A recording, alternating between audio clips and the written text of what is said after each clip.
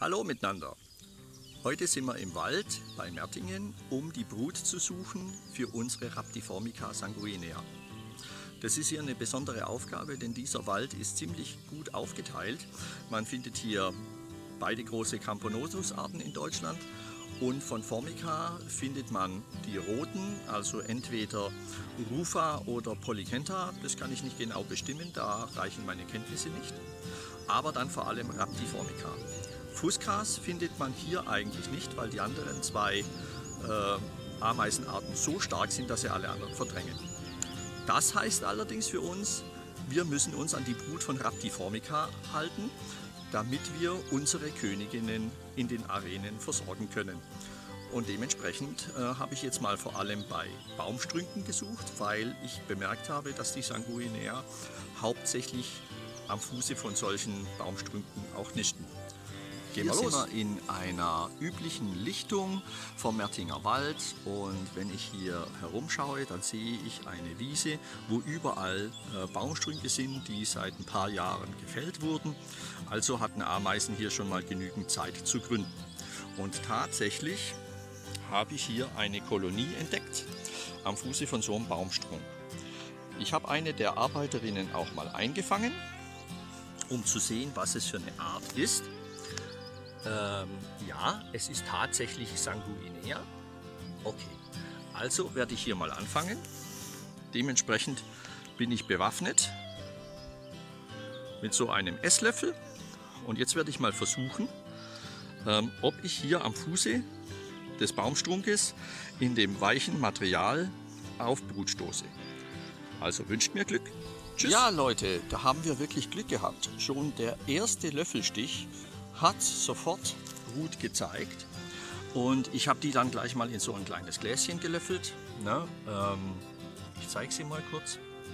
Und das Schöne ist, dass wir hier gleich schon gut entwickelte Puppen haben. Das heißt, da werden sich unsere sanguinea-Königinnen besonders freuen. Also, hat gut geklappt. Also, ab nach Hause und unsere kleinen Königinnen beglücken. So, nun sind wir wieder zurück bei mir am Küchentisch und ich habe mittlerweile die Brut von dem Streu getrennt und war völlig überrascht, wie mit nur 2 Esslöffeln so viel Brut rauskommen konnte.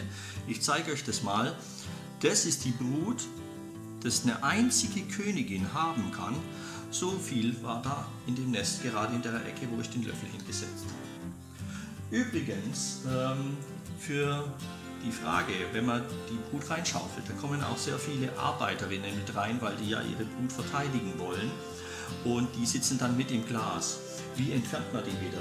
Ich habe dabei bemerkt, wenn man einfach nur so einen kleinen Espresso-Löffel nimmt und den reinhält, dann wollen die Arbeiterinnen den Löffel sofort angreifen und springen drauf. Das heißt, man hebt ihn raus, bläst die Ameisen ab, damit fallen die sofort wieder runter ins Nest, gibt den Löffel wieder rein und das macht man so lange, bis die letzte Ameise heraus ist. Und das ist auch eine todsichere Methode und auch völlig völlig verletzungsfrei für die Tiere. Stressfrei ist es nicht, das stimmt. Aber die Tiere, selbst die letzte Ameise, greift immer noch den Löffel an, springt drauf und lässt sich dadurch leicht entfernen. Übrigens habe ich dabei dann bemerkt, bei der Brut war auch noch eine Jungkönigin, geflügelt, natürlich nicht begattet. Die war die einzige, die den Löffel nicht angesprungen hat. Die musste ich dann einfach mit dem Löffel in eine Ecke vom Gläschen drängen und dann ist die von alleine rausgeklettert und konnte dann auch wieder zurück ins Nest gepustet werden. Das heißt, wenn alles gut läuft, haben wir hier 0 Verluste. Denn die Brut, die ich hier entnommen habe aus dem Nest, die soll ja wieder leben. Und zwar jetzt bei den neuen Königinnen. Drücken wir ihnen die Daumen. Also, übrigens habe ich aus den Arenen kurzzeitig nochmal die ganze Deko, wie die Wurzeln und die Steine entfernt, weil die Königinnen dazu neigten, genau unter denen zu sitzen und nicht in den Tank zu gehen. Das war mir dann ein bisschen ungünstig, weil wenn ich in der Arena hantiere, dann schrecke ich die immer auf. Deshalb habe ich jetzt die Deko noch mal kurz rausgenommen, dann kann ich auch die nächsten Tage besser überblicken, was die Königinnen macht. Wenn sich alles beruhigt hat, in ein paar Tagen kriegen die ihre Deko wieder zurück. Ich habe auch mittlerweile die ursprüngliche Reagenzgläser heraus entfernt. Die Königinnen sind aus den Reagenzgläsern raus, die waren also beide unbesetzt und konnten dementsprechend entfernt werden. In Zukunft sollen Sie ja die neuen Reagenzgläser nutzen, die ja mit Aquariensilikon auch an der Arena befestigt wurde. Wir gucken kurz mal rein. Wir sehen, hier sitzt die Ameisenkönigin auch schon drin. Na? Okay. Dann geben wir den Damen ihre Aufgabe.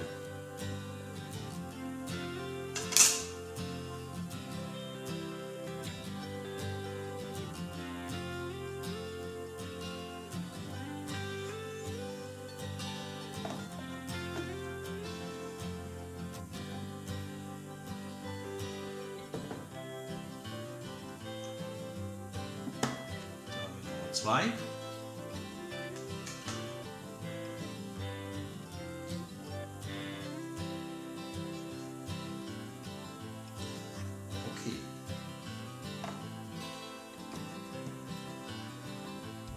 Das war's. Drückt jetzt den jungen Damen die Daumen, damit sie alles hinkriegen, so wie sie es machen sollen. Es wird von Zeit zu Zeit einen Bericht geben. Ich hoffe, der fällt dann immer positiv auf. Drückt mir die Daumen und macht's gut. Tschüss.